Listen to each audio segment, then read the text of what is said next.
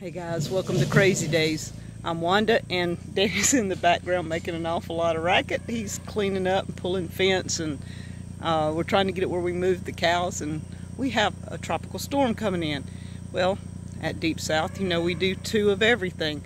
So we have two tropical storms coming in.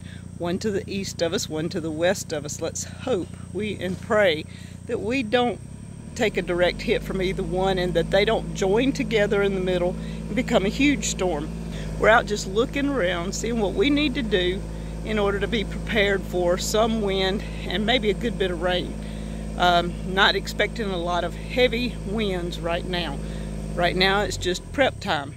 And guys, let me show you what I found. I'm just super excited. Look at this. It's ready to be cut. Look how pretty. Isn't that awesome? It's a beautiful golden color. Probably about ready to eat. So I'm going to cut this one, and then we have a baby coming here, which means we can start another one. And we have a baby coming here, means we can start another one. Our first pineapple this year at Deep South Homestead. That thing is about, let me show you with my hand. It is the size of my hand, so this is the size that you get in the store. I'm going to weigh it when we get inside. This thing's heavy. They're always really heavy. And look, it's golden underneath. That's when you know that you're ready to harvest pineapple, guys. Okay, we're in the house and look at this. It weighs almost 3 pounds. Isn't that awesome? So our pineapple, we're going to leave it a couple of days and let it continue to turn. Even though it's golden, I've not really seen one quite this golden, and I think it's due to the heat outside. Danny said he hadn't. He was surprised too. He goes, wow.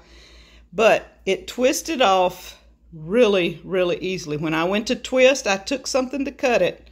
I didn't have to. A pineapple's ready if it twists off, and it twisted off just fantastic. We'll be saving the top, as usual, to plant more. Our goal here at Deep South is one day to have at least 20 or 30 pineapple plants in our field during the summer. And we have enough greenhouses now to house the babies until we can get them planted out in the summer. This is my pomegranate. This one fell off. I had two fall off. I cut one. They're still white looking inside. They're not turning red yet. I read up they should be ready in September, so we have a couple of 3 weeks to go because this is the end of August. It has a bad spot in it, so I know it's not going to be totally like it should be, but I wanted to bring it in. I've been working with seeds today. I have my dill seeds here. This thing smells awesome. I'm going to tell you, there's nothing smells better than dill seed. I had 3 echinacea plants, and I've got a little bit of the petals in there with the seeds, but echinacea. And I love the smell of echinacea. I don't know, just always have. And I started working with the butter peas. I got the butter peas done this morning.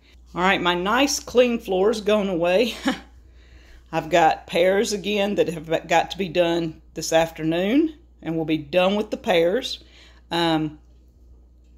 Sweet potatoes. This was a bucket Danny dug last night, so my floor is fixing to start all over again. I have my peas here, my cream peas that I've got to go through and shell out. I've got a whole bucket full of them. Sweet potatoes that Danny dug the other day. These are about a week old.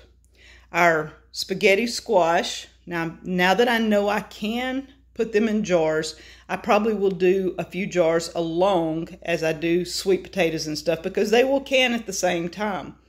And it is a process to bake them for a little while and then peel them.